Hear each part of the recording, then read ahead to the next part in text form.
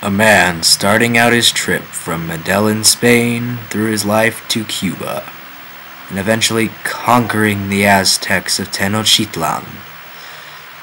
One man. And yeah, just one man. No one else has done this. So, leads one man who conquered the Aztecs and took down their empire with little to no difficulty.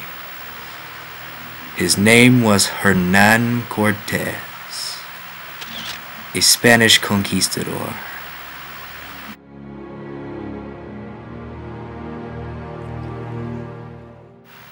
Hernan Cortes was born in 1485 in Medellin, Spain.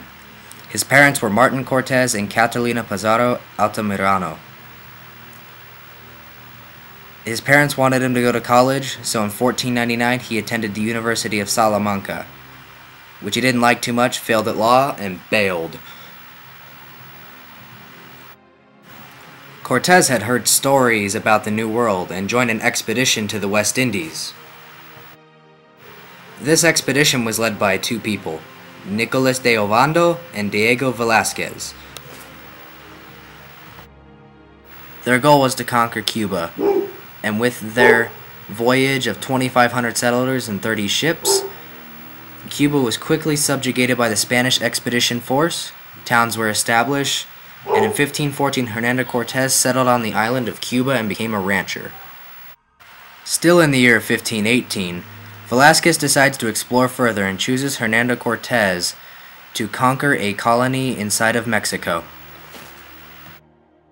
And so Cortes sailed to the Yucatan Peninsula and eventually marched inland towards Tenochtitlan.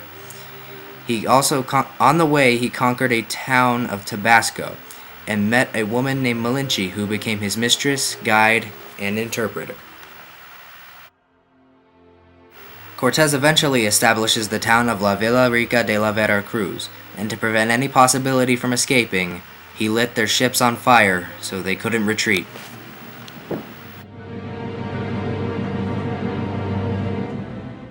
And eventually he arrived to Tenochtitlan.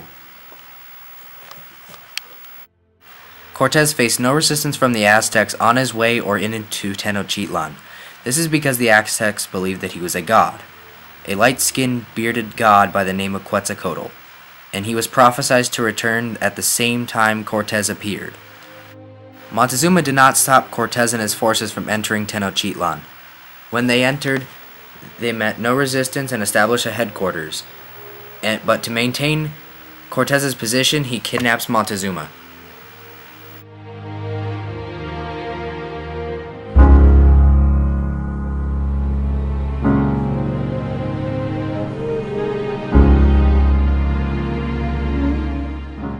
For disobeying orders, Velázquez sent 1,400 soldiers to arrest Cortes. Hernan Cortes decided to march to the coast to take care of the problem.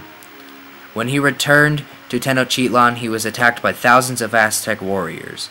The Aztec attack was prompted by the slaughter of 600 Aztec nobles while Cortes was away. Cortes reacts to the situation by releasing Montezuma from captivity, although it did not work as Montezuma was stoned to death. Cortes and his soldiers are forced out of Tenochtitlan. There was also a plague, a disease called smallpox, which spread to the Aztecs from the Europeans, which originally started from an African slave and spread to the Aztecs, infecting many. On August 13th, 1521, he returns with reinforcements and Tenochtitlan falls to Cortes. He conquered 5 million Aztecs with less than 1,000 soldiers.